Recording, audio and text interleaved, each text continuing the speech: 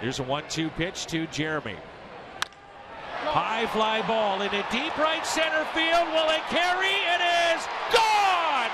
3-run homer. That's how you bust out of that 0 for 17. Jeremy Hazelbaker. And the Cardinals have the lead, 5-2. Woo! Wasn't in between there, was he? No, sir. What's funny is the first pitch he kind of took.